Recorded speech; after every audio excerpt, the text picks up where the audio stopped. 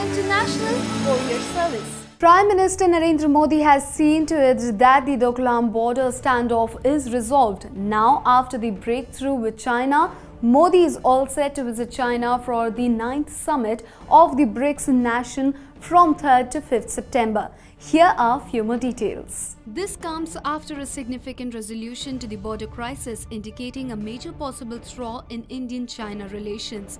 Modi will take off to China on 3rd September. What's more, it is being suggested that Modi will also meet Chinese President Xi Jinping for a one-to-one bilateral meet on the sidelines of the BRICS summit. Following the BRICS summit, Modi will visit Myanmar on a 2-day visit up to 7th September. Modi's Myanmar visit will focus on enhancement of Indian-Myanmar bilateral ties.